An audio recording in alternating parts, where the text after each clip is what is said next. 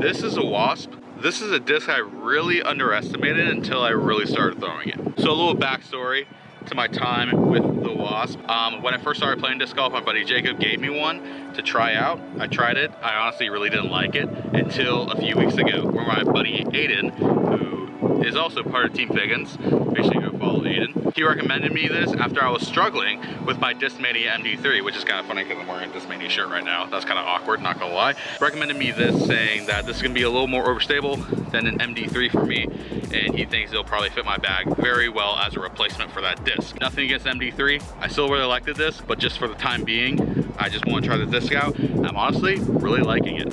I've actually got two Wasps with me here right now. The Wasp only comes in Z plastic on Discraft's website at least. However, Ledgestone has an ESP swirl that they just came out in drop 1 of this year. So if you can find one of these are probably gonna be slightly more stable than a regular Z, which is kind of surprising for ESP versus Z, which Z is usually just more overstable in general. But this one is dead flat, where the Z has a little dome in it. And honestly, this ESP swirl one is sick. Wasp has a giant bead on the bottom. I personally do not like beads whatsoever. I think they get in the way a lot of times. However, when I hold this in my hand, I hardly notice it when I power grip it. It's quite amazing, to be honest. In fact, it kind of just tucks in, the bead kind of tucks in just in the crease of my finger. Kind of nice, not gonna lie.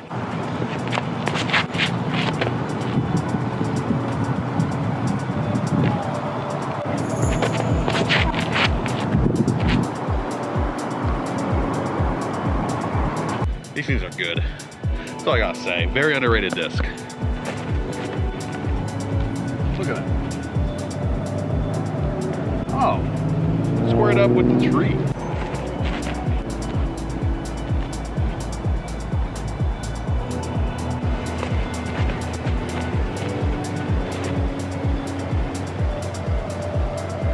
Dude, heck to the yes.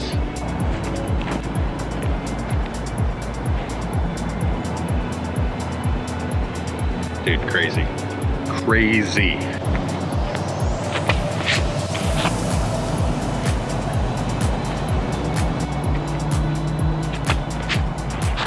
Dude, I'm so bad at disc golf.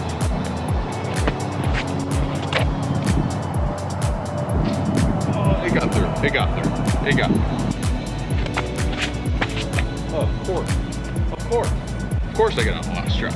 Oh, one more actually. There it is.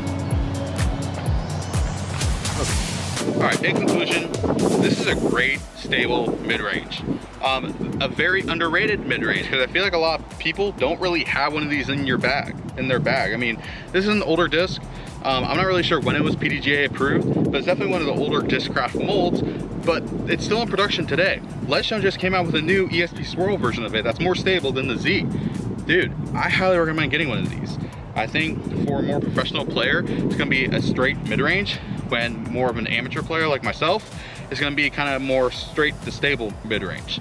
So I mean, I think it's a very versatile disc. If you have a good forehand, these things are gonna be great for forehands. If, unlike me, I mean, you'll throw a lot better on this hole than I will. So I highly recommend going to teamfiggins.com, picking up a Wasp today.